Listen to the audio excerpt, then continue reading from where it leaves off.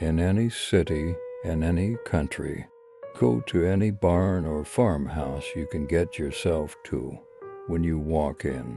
Whether or not anyone is there, ask to see someone who calls himself the holder of the ego.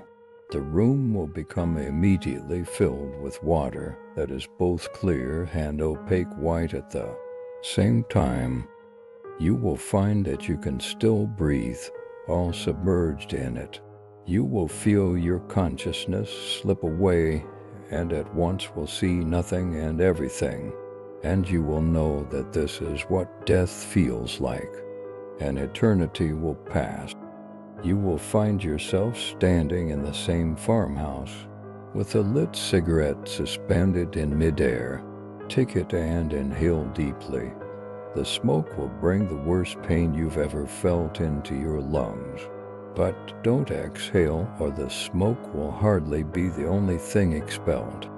Only after you hear a bell, you may exhale.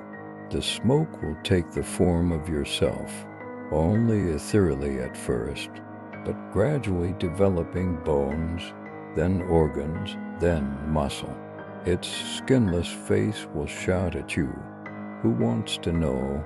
Say nothing, don't even blink. He will shout the same question at you in a louder voice than you've ever heard. Say nothing. The voice will shout at you with a force that could shake the foundations of the greatest buildings in all the world. Should you go without moving until this point, you may reply, I want to know. If you have moved, you'd already be experiencing eternal darkness. Your doppelganger will take off like a man possessed, dashing through mazes of walls and fencing that seem to sprout up around him. If you take the time to look at any of these walls, he will be long gone and you'll be left to wander the maze forever. When you reach the end of the maze, you will see expanded before you all your memories and experiences.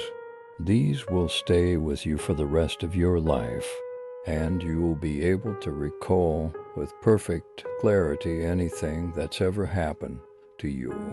You'll suddenly remember a needle that's been in your jacket pocket for who knows how long.